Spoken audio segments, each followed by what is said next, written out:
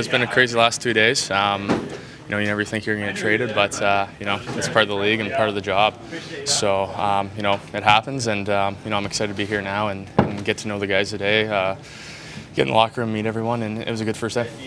Tierney's a real solid player. He's real smart. Kind of does it all. He's a top penalty kill guy, playmaking, hard-working, heart and soul. So it's a good addition for us, absolutely. I see myself as a two-way forward. I think I took a good step last year, and I was kind of before just a PK defensive forward. I thought I took a big step in my offensive game last year and put up some good numbers with the role I was in. So just looking to improve every year and every day that I can get on the ice and learn more here and just try to improve my role and do whatever the team asks me. Obviously emotions both ways. Sad to leave San Jose. Good group of guys there, and it's all I've known since I was 18, being drafted by the team. But at the same time, I'm very, very excited to be here and be a part of this team, and looking forward to a good opportunity, hopefully to get some ice and just to build a foundation blocks here going forward. DeMelo is a defenseman that does all the simple things right, and I thought today with Wolanin looked really good.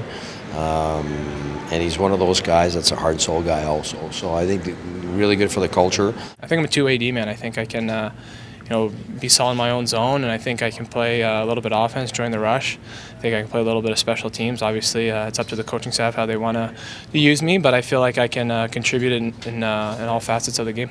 It was a long summer, worked hard, and just wanted to get back and show that I can play in NHL. And obviously, it didn't work out in San Jose. That's how it is. But I mean, I'm ready for a new chapter here in Ottawa, and hopefully I'll get a chance here.